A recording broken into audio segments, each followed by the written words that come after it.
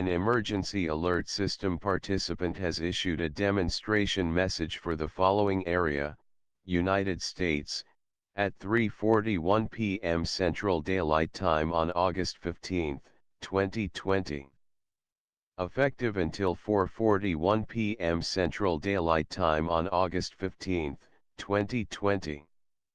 This is a demonstration of EAS Encoder 2.4, created by heatcats and WheelockElevator, and is being used by South Texas Elevators EAS.